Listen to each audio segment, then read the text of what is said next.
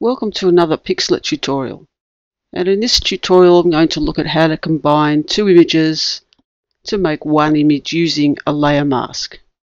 So I'm starting with the dingo, then the picture of Uluru, and combine them to create this picture with the dingo in the foreground of Uluru with some text. So what is a layer mask? Imagine you've got a sheet of paper, and on that paper there is some text. Some of it will be revealed and some will be hidden.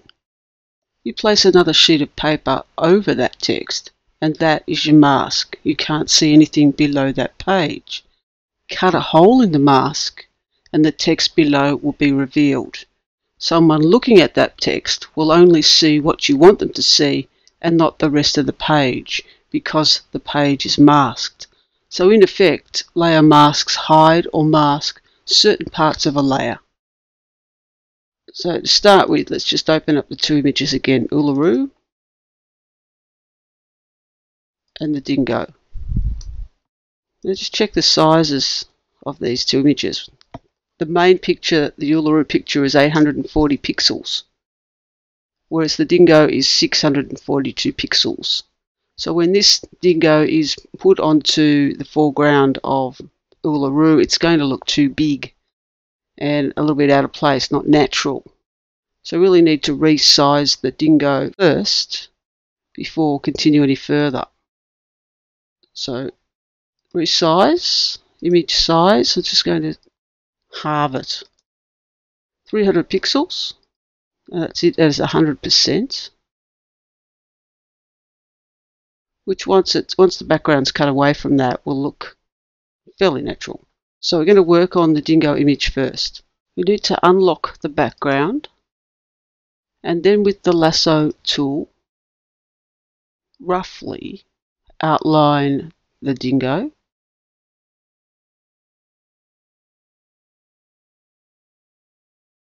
And it's the dingo that we want to keep. The rest of that image can be made transparent. And to do that, we're going to add a layer mask, which will mark out that part of the image that is not selected. So add a layer mask, and the background is now hidden. Just make that a bit bigger. And what we need to do now is erase the background from the dingo, just leaving that. So you can do that with the wand tool, but I'm going to use the eraser. And magnify in the navigator the image so it's a bit easier to see the edges. Select a small brush, a soft edged brush, and then this is the slow part, with the edge of that brush resting on the image of the dingo going around the outline.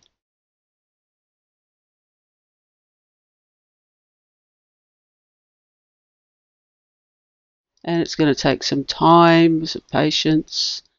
If you want to get into these little bits inside here, you can actually change the brush to a smaller one, so maybe a 5, where it's smaller. Magnify it a bit more, so you're getting right into the edge there. If you've got a short hand, you can just draw a line. I just find that's a bit difficult. And when I've got a big enough area, change the brush size with that size, and then I can rub it out.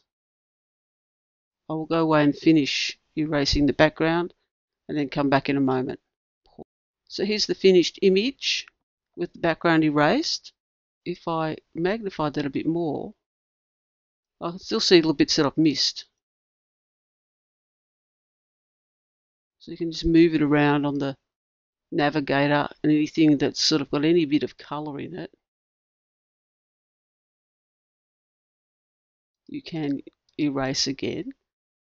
And once you've done that, save the dingo as a transparent image. So I'm going to File, Save. I'm going to save it as a transparent, a PNG image. Renamed it and save. It's already saved, so I'll replace it. Then close that. So now what I want to do is to open the dingo and place it into the image of Uluru.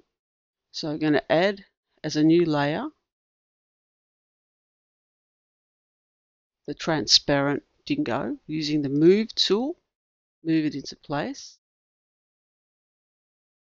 and then save that as a JPEG, Uluru with dingo, 100%.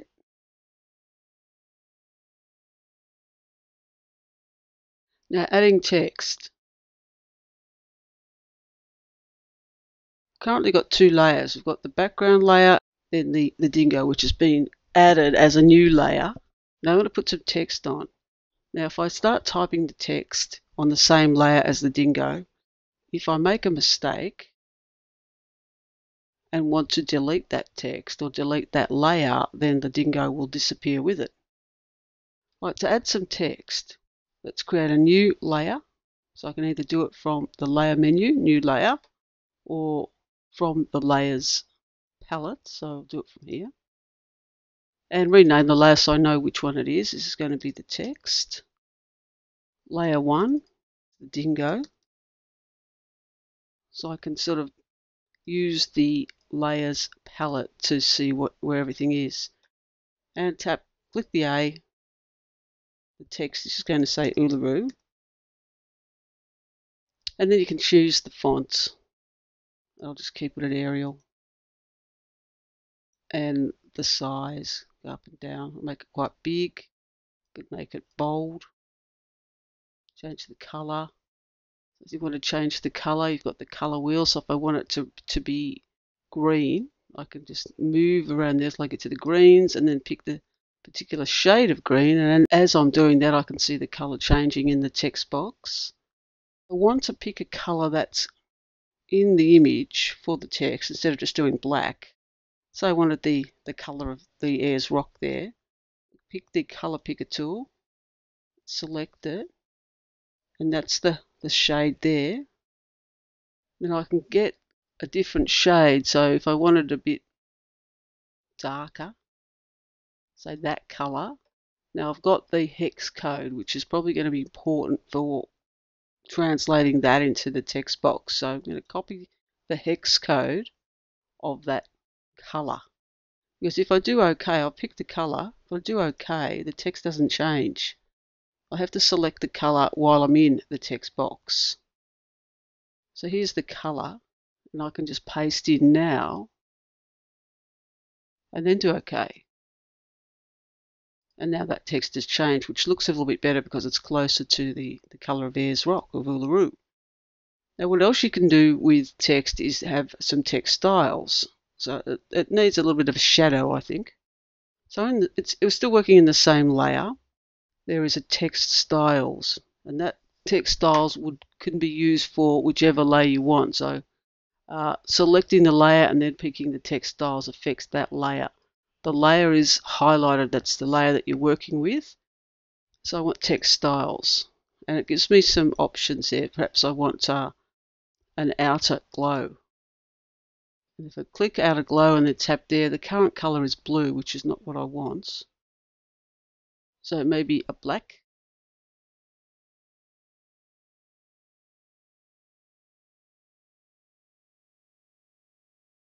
I know black is a hex code, all zeros. So I can change that to black, and now it's got a black outer glow. And you can then fiddle around with opacity and the hardness, the size. And if you don't like that one, well, I don't think we'll try outer glow, but perhaps we'll try drop shadow. And that's again, hit the drop shadow, it's black. Change the color.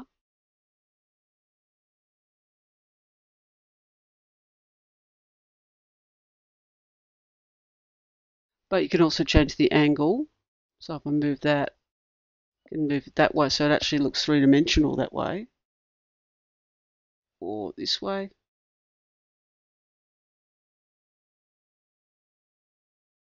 And then the distance and the size, so maybe want it a bit closer. Opacity, and then OK. So it's starting to look a little better.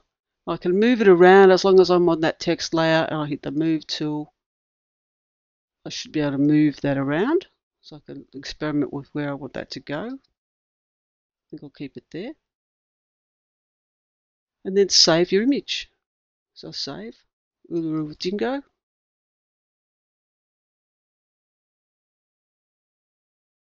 And there's the finished image. Combined the dingo with Uluru and added some text using layer masks.